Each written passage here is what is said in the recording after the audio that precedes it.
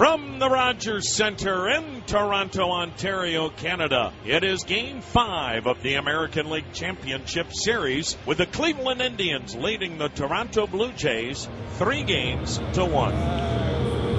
Guys are in a better mood today, a little bit more energy. You can see it in guys. We're looking to have a good game today. Offense didn't do much yesterday, so we're going to come out with a little bit better of an approach on this guy, hopefully simplify things and get some runs across the board, and hopefully we get a guy who gets it off to our bullpen and we have another bullpen win. Santana makes the catch!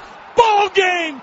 The Indians have won the American League pennant, and Cleveland, for the 6th time ever, you will have a World Series.